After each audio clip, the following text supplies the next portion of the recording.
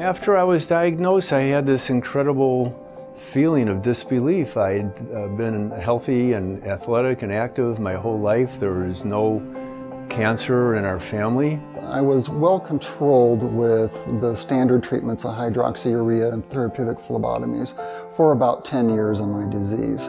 About the 10th year, I saw some significant changes happening. My blood counts became extremely unstable. It was a tough struggle, and it was a tough struggle for my children to watch as well as my wife. I had a horrible headache all day, just felt kind of really out of it. So my friend says, come on, Stephanie, and kind of nudged me, and that caused me to fall onto the floor. They, of course, had called my mother, and she was there within just a couple of minutes. But as soon as I saw her, I knew something really bad had just happened. As a mom, you put on a strong front, but inside, my mind was racked with fear as well.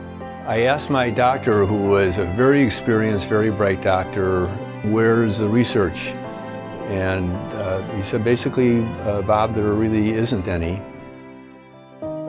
I founded the MPN Research Foundation in 1999 some years after I was diagnosed with polycythemia vera. The MPN Foundation, I think, is a unique organization of a lot of inspirational people who have energized research in this particular area and has made a world of difference, really, in basically how we look at these disorders. What motivates me to go to work in the morning is the potential that each day there's a chance for an important discovery that will ultimately lead to changes in how we treat patients. MPN Research Foundation has funded directly our work, which is essential. They've also provided a huge amount of motivation to really pursue MPN research in my lab.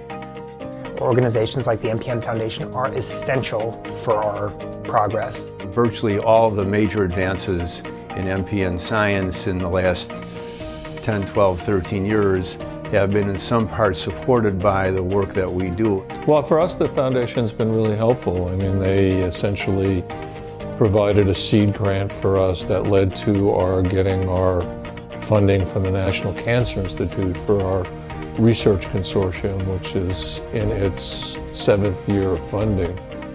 The funding for the patients is vital to finding better treatments, vital to finding that cure. We work with patient samples and we work with large-scale sequencing efforts, and we feel like these are some of the most important things to do for making progress in MPN research. So I think you can be reassured that the money that you're providing is being used for the best purposes. We've learned so much since I was diagnosed.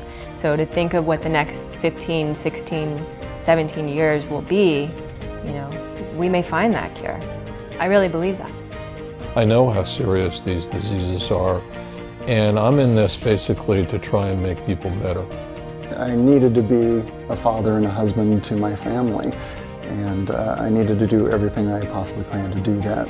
And I think that those moments where you see success, especially in individual patients, is probably the single most rewarding part of my experience and my job. Seeing her as a parent today is very rewarding.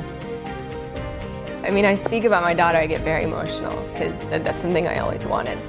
And in the back of my mind, I thought that may be something that would be kept from me because of ET.